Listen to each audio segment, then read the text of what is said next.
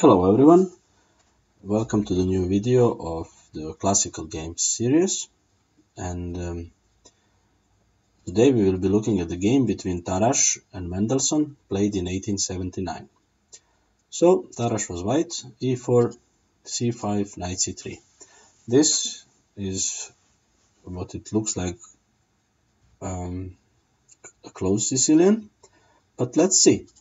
e6, knight f3, knight c6, d4, c takes d4, knight takes d4. All of a sudden we have an open Sicilian. So if white plays 2 knight c3, it doesn't necessarily mean that it will be a closed Sicilian. He can change his mind and open up the position. After a few more moves, like this, a6, bishop e2, knight g7, bishop e3, knight g6, castles, bishop e7, f4, castles. We have a position that doesn't really look like it was played some 130 plus years ago. If someone would give you this position and ask you when was this played, you could say, well, it was in the last 50 years or something. It could be even played today. But what do you know? Even 135 years ago, they knew something about chess, I guess.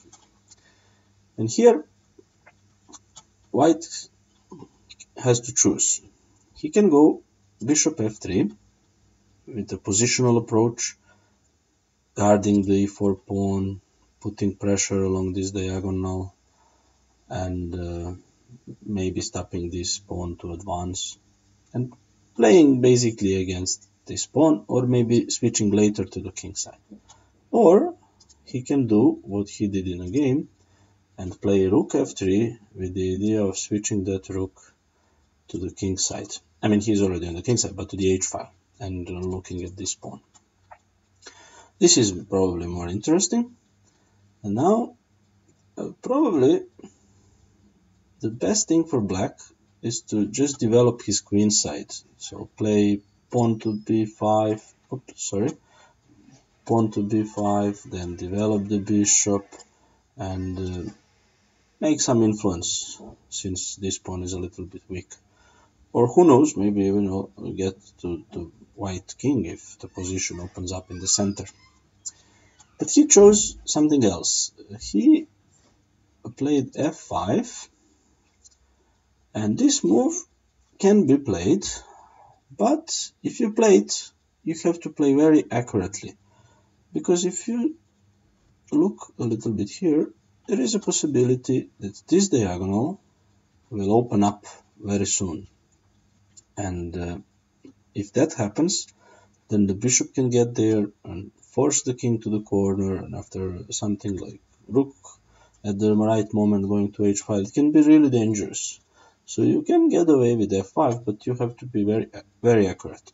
So white took, and now, because there is, if black just takes, he will do what I said. He will open this diagonal and the bishop will come there. So he exchanged on d4 first, and white took, and now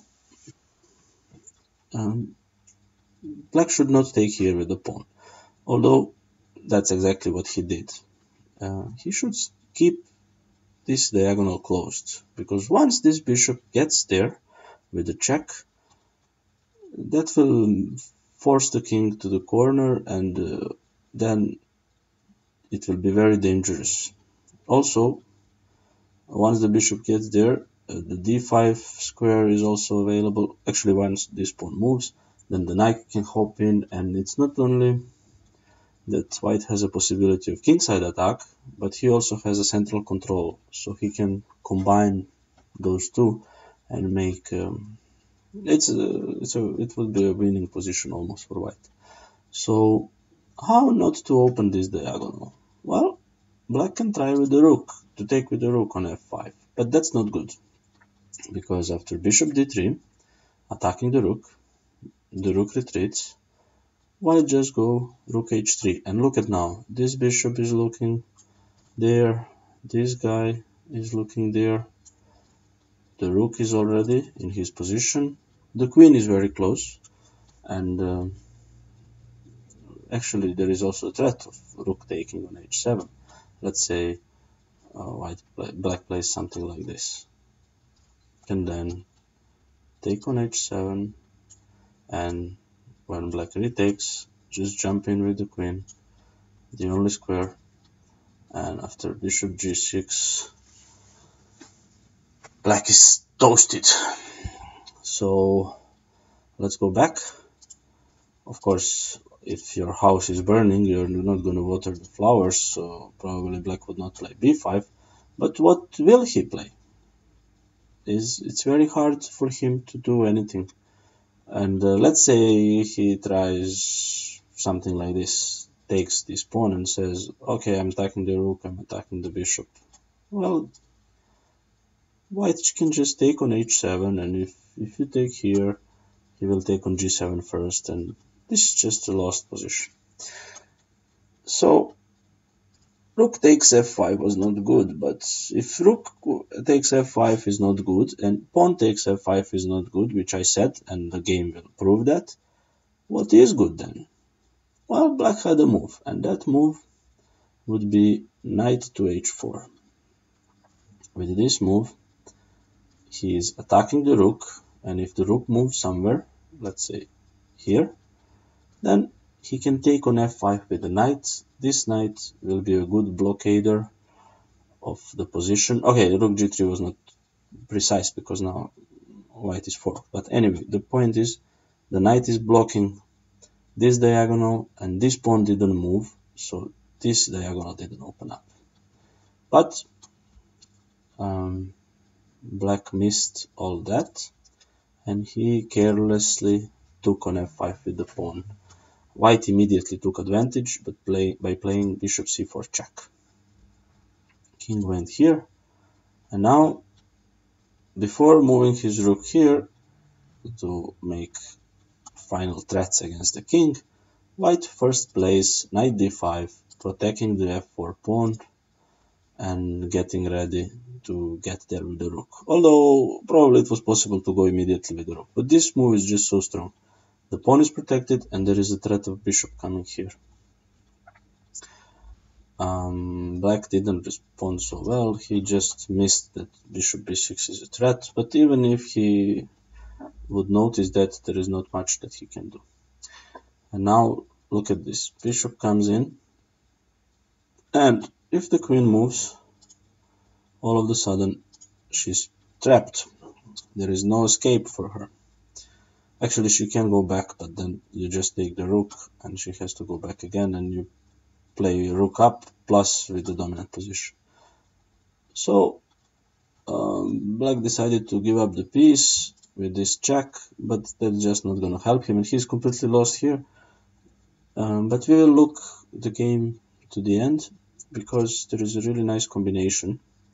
So now two bishops of whites are attacked, but he removes one with the attack on the queen, so he gains time to save the other bishop as well. Once the queen moves, the bishop goes back, and now white is a clear piece up. He has a dominant knight, and he's ready to checkmate black. Black developed bishop b7, and now finally rook h3. Black decided to exchange this knight, but now I suggest that you pause the video and try to find a beautiful combination played by Tarrasch. Okay, I will now show you. Probably you have found it. The first move of the combination is rook takes h7 check, destroying king's cover. There is only one move available for black, that is to recapture. And now queen h5 check. Again, king has only one square, but now bishop takes d5 check, black blocks, and queen takes knight.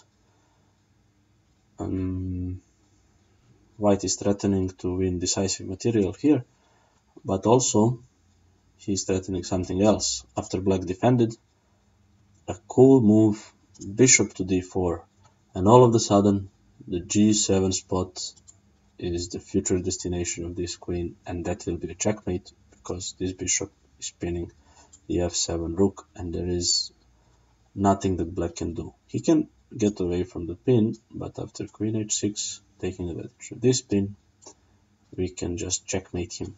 So actually, after bishop d4, Mendelson resigned.